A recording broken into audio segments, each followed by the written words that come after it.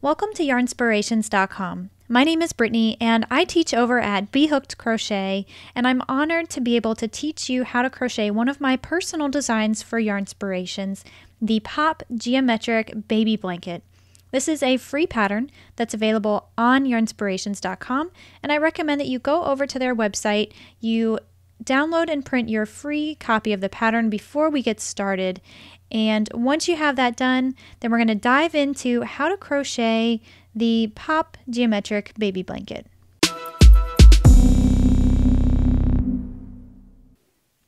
We're going to begin our first square by creating a slip knot.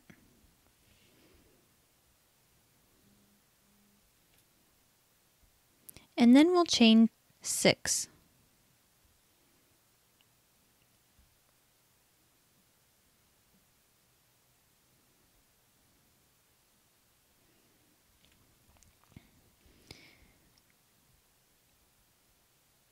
We want to locate our 4th chain from the hook, so we have 1, 2, 3, and 4. That's where we're going to work our first double crochet stitch. Now, I personally prefer to work in the back bump of the chain, so when I flip it over, you can see just that little bump there. I think it creates a neater edging. It also makes it a little bit easier to sew these together later on, but if you're finding it difficult to work in that back loop, then feel free to just work in the side loop here. So you'll make a double crochet into that 4th chain from the hook. And now you have 2 remaining chains. We're going to go ahead and double crochet in each of those as well.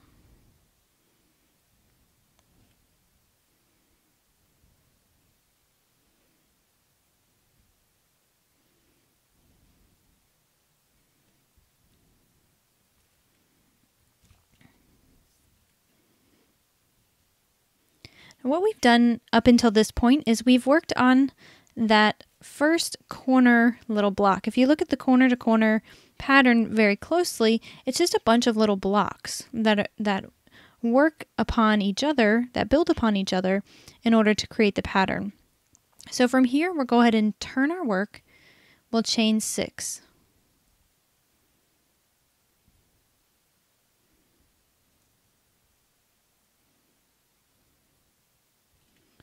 And we'll find that 4th chain from the hook again, and we'll work a double crochet there.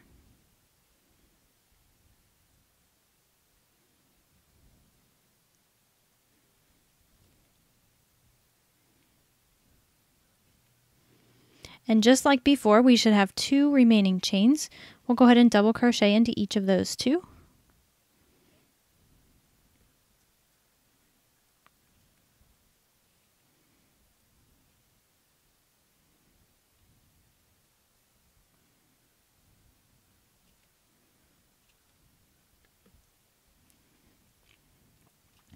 Now we need to anchor it to this other block, the first one that we made. So we're going to locate our chain 3 and just stick your hook underneath that chain. Then yarn over and pull through and through to slip stitch. So now that is completely secured and we're ready to move on to the next little block. We'll chain 3. And then we're going to make 3 double crochets around this chain. So you don't have to work into the chains when you're on this section here. That's only at the very beginning of each row.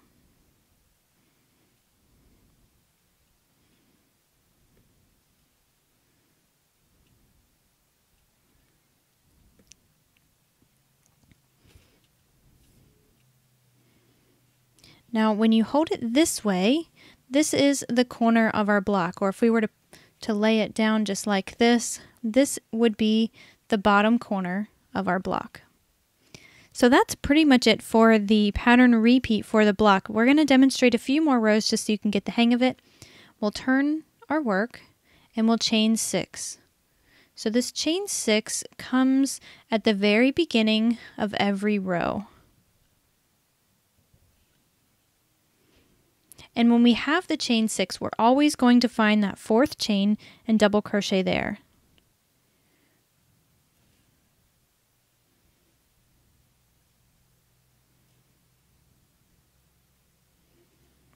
and then we'll double crochet in the remaining 2 chains.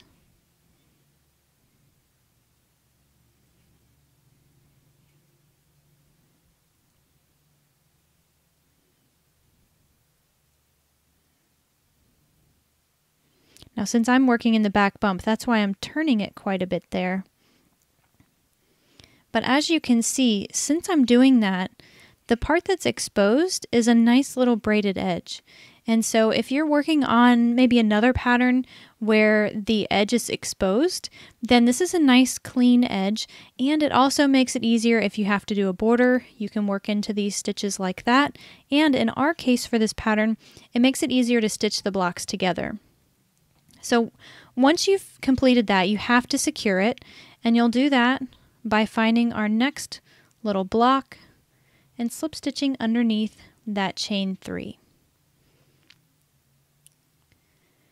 Now from here to start the next block, you'll chain 3 and you'll double crochet 3 times around this space.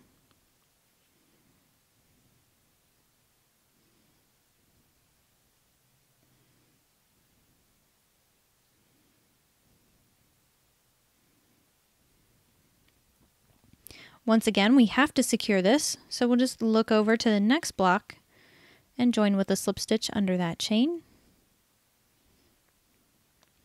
And we can't finish here. We have to keep going with another block. So what we're doing at this phase is we are increasing. So we're starting from the bottom corner and we're working our way out on this side and on this side. And as you can see, we have 3 blocks here, but we only have 2 blocks here. So we need to make another one so that way we continue in a square.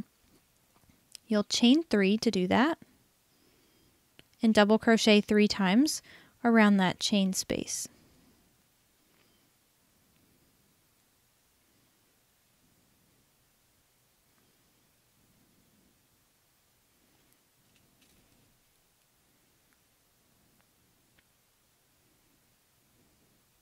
Now that will complete our 3rd row, and we're counting our rows diagonally, of course, for this. So this was row 1, row 2, row 3.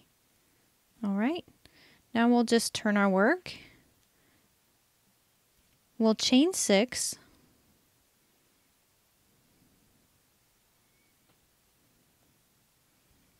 Locate your 4th chain and double crochet there.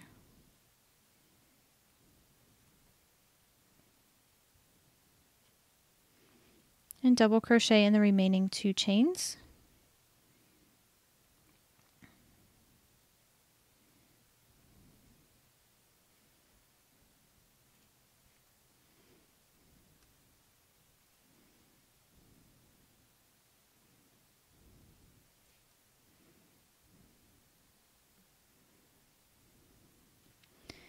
Now you'll secure it to the next block and just continue with our repeat. So chain 3, 3 double crochet around that chain space.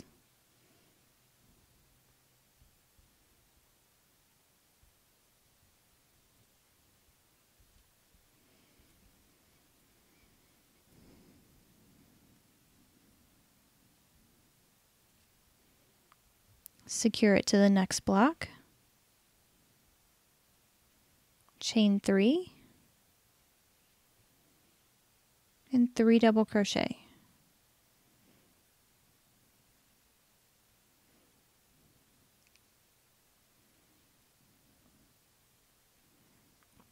Secure it to our last block in this row.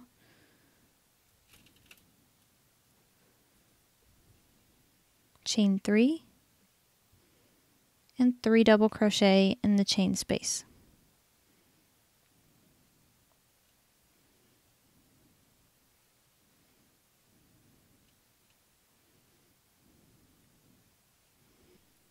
Now what we've done is we have crocheted almost half of our block already. This pattern comes together really quickly. We're just going to count the blocks here in order to keep track of where we are. So we have 4. This is going to be the smaller of the 2 blocks. So we want to have a total of 10 blocks from one side to the other. The way we have to do this is we increase for half of the square and then we decrease for the other half. What I need for you to do at this point is continue this pattern repeat that we've covered until you have 10 blocks here on the bottom. When you can count 10 blocks on the bottom, then we'll come back to the video and I'll demonstrate how to decrease. So what I've done off camera here is I have crocheted half of my square. So you can see if you count the blocks, so 1, 2, 3, 4, 5, 6, 7, 8, 9, and 10. That's where we want to pick up on this next section. So we've done all of our increases. This is as big as we want the square to be. And now we're going to decrease. And the way we're going to do that is just a little bit different than the way we worked our increases, of course. The only difference is going to be on the first block and down here at the very last block. What we had been doing up until this point is at the start we chained 6 and then we worked our 3 double crochet within those chains. Well, that we only do when we want to increase. So what we need to do at this point is work some slip stitches. We want to make our first block right here. So we're going to slip stitch in that first stitch right next to our hook, slip stitch in the next one, and then slip stitch in that chain space. We can shift our work over, and now this is the familiar pattern. We'll chain 3, and we'll work our 3 double crochet around that chain here. And since we've taken care of just that first little section, everything from here until the very end of this row is exactly the same. We'll secure this block to the next one with a slip stitch, chain 3, 3 double crochet, and just repeat that until you get to your second to last block. So over here, you'll stop when you get here. Now when you've made it to this last little section here, we're going to join with a slip stitch in that chain space, just like before. And here's where we differ on the decrease now. Before we were chaining 3 and adding one more little block section here. But since we no longer want to increase, we're not going to do that. We're just going to end here. So we will turn our work over, and then we're going to slip stitch just straight over until we get to this little section here, because now that's where we want to begin our next row. So we'll just slip stitch 1, 2, 3, and that 4th time in the chain space, and we'll pick up with our repeat right here. So chain 3 and 3 double crochet. And that is our repeat for the decreasing section of the pattern. What you'll need to do in order to create all of your blocks is work this same pattern just as we have been until you have a total of 8 small blocks. So 8 where we have 10 blocks wide, and then you're going to crochet 2 where we have 20 blocks wide. Now that larger block is crocheted the same way as this one is. The only difference is where you're going to start the decreasing. So what we did at this point was we crocheted until we could count 10, right? So for the other one, you're just gonna crochet, continue increasing until you can count 20, and then you'll start the decrease just like we did here.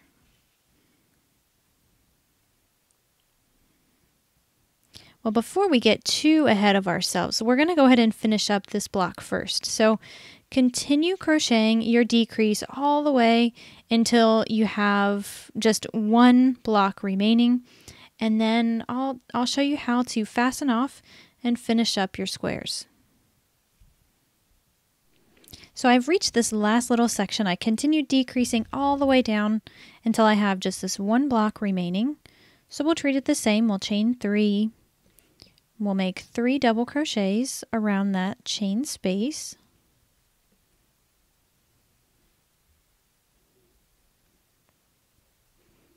You can see the color bleeds on this yarn. It's really cool.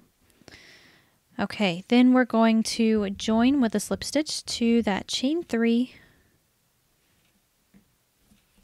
And if you look at it now, our square is complete, and we can go ahead and fasten off. Just pull that tail through the loop on your hook. And now let's have a look at how to weave in our ends. Now, it's always a good idea to do this dreaded task as you go along. When you're creating a bunch of squares, saving it for the last part is generally no fun. So you'll just thread that onto your darning needle. And what I like to do is work my ends through like a dense portion of stitches, so right at the base of your stitch. And this is actually my starting corner. So I'm just going to work it under there. And I'm just going to follow the trend. So you can see that this is the base of the stitches right here. So I'm going to work in that direction.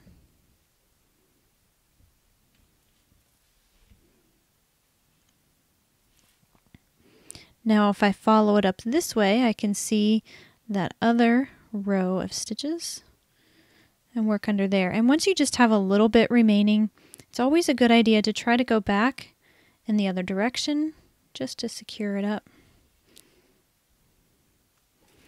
And then you're safe to trim that off. So you'll just repeat that for the other corner. And now let's talk about the pattern and what you need to do to finish things up. What I recommend doing is crocheting all of your squares first before you join anything. That way you can lay them out into different ways and different orientations and find the best looking. Since every square is going to be unique because of the yarn that we're working with, it just will usually work out a little bit better if we can put some more thought into how we're stitching them together. So what do you need to do at this point? Well, this pattern consists of 8 of the smaller blocks and 2 of the larger blocks.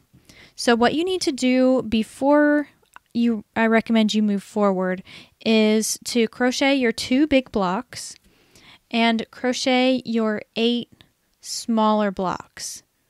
Then once you have that, then I would recommend just laying it out on the bed somewhere, trying to figure out exactly how you want all of these squares and these blocks to come together. And then the last section of the video, I'll demonstrate how we're going to stitch these together. Once you have all of your squares crocheted, you've laid them out and you made the difficult decision to figure out how you want to arrange them, then we're going to join them together. And I'm demonstrating here how we join this. So what we do here is we're single crocheting these together. And this gives us a nice little 3D ridge almost in between each one of the squares, kind of pulling in a little bit more of that geometric aspect of this design. So you're going to need just a little bit of yarn. You probably only have a little bit left. And for me, it works out pretty well because the amount that's left is all the same color. That may not be the case for you depending on your lot number and how you finished up your last squares. You know, each of the cakes tend to work out a little bit differently for each one of these designs. So either way, it's going to look great. If you have a solid color, obviously you'll see this demonstrated here, but when you have the color transitions too, that's even going to add a little bit more to the design. So if that's the case for you, I wouldn't worry too much. So what you'll need to do first is we'll grab 4 of the small squares, and I'm going to demonstrate how to crochet them together just like you see here. I recommend that you crochet all of the smaller squares together first. That way you have 4 big blocks that you can crochet together at the end. So we'll go ahead and do this next. So grab 2 of your 4 squares in the way that you want to stitch them together. So these are the next 2 blocks that I want to crochet together, and I want to crochet them together so that they lay just like this. So this is going to be my seam.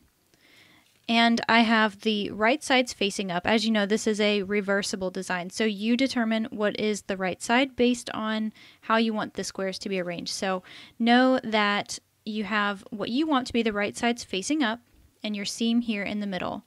And we're just going to grab them and pinch them just like that so that they are laying like this. Okay, here I have a little bit of a closer look. So this is our seam edge. This is where I want to seam it. So I'm just going to turn it so that I can actually crochet with it. I've made a slip knot with my yarn. And there's a couple things to keep in mind when you're stitching these together. For every single one of these little blocks, that's what I'm going to call them, just little blocks of 3 double crochets, on one side you're going to be working in the stitches themselves, while on the other side you're going to be working around the side of a stitch, because the way these fit together, they're opposite. So we don't have we have stitches here that we would work into, and it's going to be exactly the opposite on the other side. See how they're facing in this direction? So that's just the nature of this design. But it makes it pretty easy to work into. So all I'm going to do is find the first of those 3 stitches, so I can see it's right here, and I'm going to stick my hook into the stitch. Now, one thing to keep in mind when you're working in the stitches themselves, you're always either going to be working in a foundation chain or into a slip stitch. So if you recall back to how this was made, there were sections on the side where we were working our double crochets into a chain.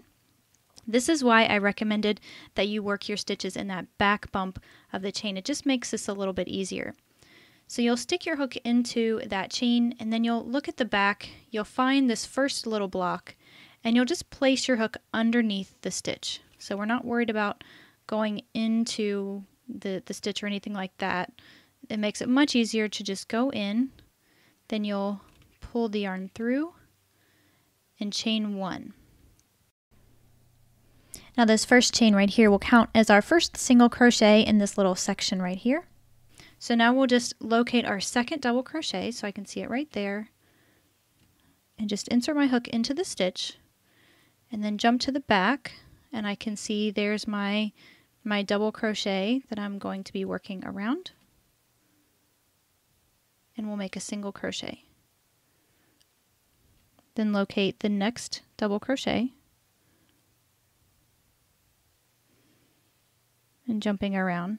Now you've probably noticed this is actually a chain, so we're just going to work around the chain as if it were a double crochet, so no big deal there. Okay, so that concludes that first little block. Now we alternate. So on this side my double crochets are facing in this direction, so I'm going to work my single crochet stitches around this double crochet on the edge.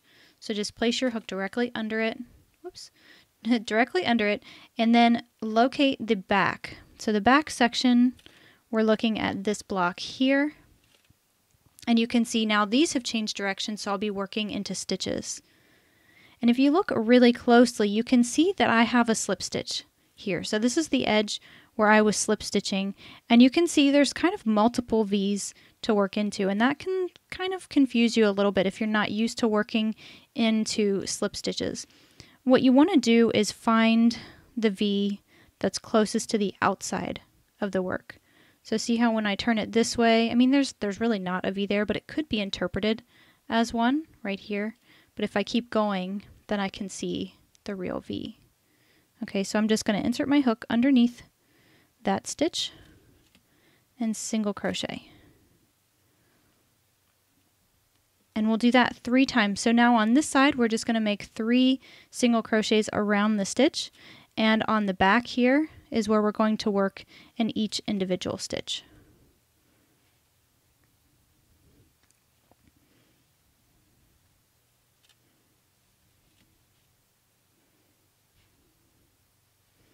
And then you're just going to repeat that until you get to the end of your row here. We'll just locate the next little section, find my first double crochet, insert my hook there.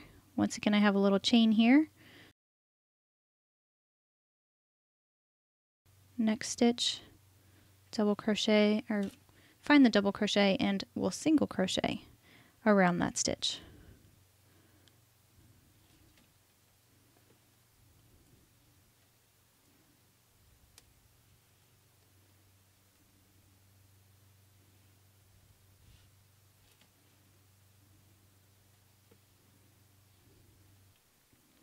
Now, if you're having trouble at all locating these stitches to work into, I wouldn't be too alarmed. Honestly, the main goal here is that you place the same number of stitches in the same location. It works out better if you can do 3 stitches for each one of these little blocks in the corner to corner design. That's going to make sure that you don't have any ruffling or that sort of thing by having too many stitches there. But like I said, the other goal is making sure that you have them in the same place. That's going to make sure that you have an even looking join. Now, one of the things that's pretty characteristic to the single crochet joining method is you'll notice it kind of leans. So on one side you see the nice little braid, and on the other side you kind of see the back side of the stitch. And there's a couple of different ways that you can avoid this or fix this if you really don't like it. One of the things I like to do is just block. I'm going to pull my stitch out there so I don't lose it. I'll just finger block the stitches and just sort of pull them so that the braid is a little bit more on the top rather than kind of leaning to the side. Now this helps out quite a bit. The other thing you can do is actually wet block this, and I do recommend that you wet block your projects because that's really going to help the overall shaping of your blanket. So now that we have joined the first 2 squares, I'm going to grab the next 2 squares, so ones that would go right here, and I'll show you how to attach those. Okay, so what I have here are my next 2 blocks that are in order to be sewn together. This is how I want them to look, so I'm just laying them out exactly as I want them to be attached. And we'll do the same thing that we did before. We'll just pick them up and flip them over. So we'll just lay those there. What I would recommend now is just folding up these first 2. It's just a little bit easier for you to hold on to things. This is my seam edge, so that's what I'm going to be working on. And I'm just going to pick up my working loop, and really we're not doing anything special or different here. We're going to find the first block, so my stitches are facing this direction here, so I know that I'm going to be working around the side of this stitch. So I'm just going to place my hook under there, and then I'll find the first stitch on the back. So I know since my stitches are running this way on the front block, they're going to be running the opposite way on this back block. So I know I'm going to be working in the first 3 stitches. And this first stitch, you want it to be quite a bit tighter than you normally would because this is the stitch that is joining these 4 blocks together. So I'm just going to make sure I have quite a bit of tension here on my working yarn. I'm just pulling up real high and make my single crochet stitch. And that's it. Everything else is the same. You're just going to continue with your same stitch pattern that we demonstrated before.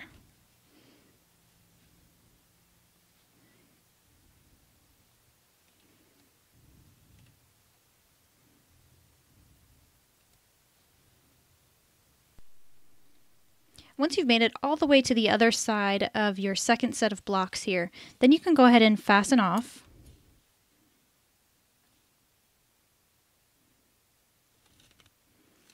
And the next order of business is to, of course, stitch up this side now. So what we're going to do is the same as before. This is the right side that's facing up, and we're just going to fold them over. And now this is my seam edge. We're not doing anything different here at all. We're just going to fasten on. Of course, we'll have this little piece to work around when we get to it.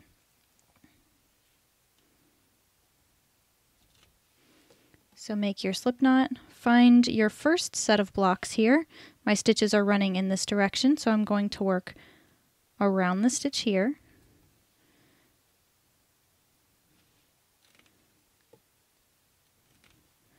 And in this situation, my stitches are working along this way here as well on this back one. So I'm going to work under that stitch too.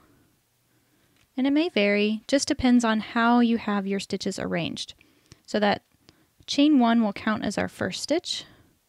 We'll just go ahead and make 3 single crochets, well 3 total, so that first one counted as 1. So we'll really just make 2 single crochets there. And these are lining up exactly the same. So I have my stitches running vertically on this side and on the back side. So I will just work into each of the stitches. And just proceed until I get to that join. I want to show you just how simple it is to work over that too. Well, now I've come to the part where I have my join to work over, but there's something I wanted to point out. If you look here, I have just 2 stitches remaining because I worked this join over one of those double crochets. Now that's going to be the case some % of the time, and it really just depends on, again, how you arrange these. Because as you know, on the edge, sometimes we have a chain 3, and then we have the 3 double crochets, and sometimes we don't. So in this case, it worked out that way, and I want to try and maintain my stitch count. So in order to do that, I'm going to make my first single crochet just in between here, and then work my next 2 in the stitch. And again, this is just little things that you might have to do to work around how you want these blocks to be arranged. And again, the main goal is just to try and be consistent with where you're placing the stitches and be consistent with the number of stitches for each block. Now with that out of the way, we're just going to jump over to the other side. We're not going to work any extra stitches in or around this join. So I'm just going to notice which direction my stitches are going. So I'm going to work around the stitch here, and it's the same on this side as well. So I'm just going to work this first stitch as tight as I possibly can, because again, that's what's going to be bridging this little gap between the 2 sections. Once you get through that, everything else is of course exactly the same. I'm just going to finish stitching up here to the end of my row. And once you get to the end of your second row here, you can go ahead and fasten off. You'll of course want to repeat all of these steps for the other 4 smaller blocks that you have. Once you finish that, then you'll be left with 4 big blocks, right? So 4 blocks that are exactly the same size, which is exactly the same as this scenario here. So what you'll do in that case is after you sew or after you crochet your remaining 4 blocks together, then you'll go ahead and treat the large blocks just as I demonstrated here with the small blocks. So you're just going to have 2 more seams. So you'll have 1 long one vertically and then 1 long one horizontally, which is actually going to come on the top of this group of 4. Now once you have that completed, of course you'll just weave in your tails here, just pulling them around and weaving them in under the back side of the blanket. You can wet block your project if you want to do that. If that's a new concept for you, I do have a pretty detailed tutorial on different ways that you can block your project and what that means. You can find that at bhookedcrochet.com/blockyourproject if you want some more information on that. That wraps up our tutorial on the Pop Geometric Baby Blanket. I hope you've had a lot of fun making yours. I know I had a lot of fun teaching you how to crochet it, and I want to thank Yarnspirations not only for the opportunity to design this wonderful pattern, but also to teach you how to crochet your very own.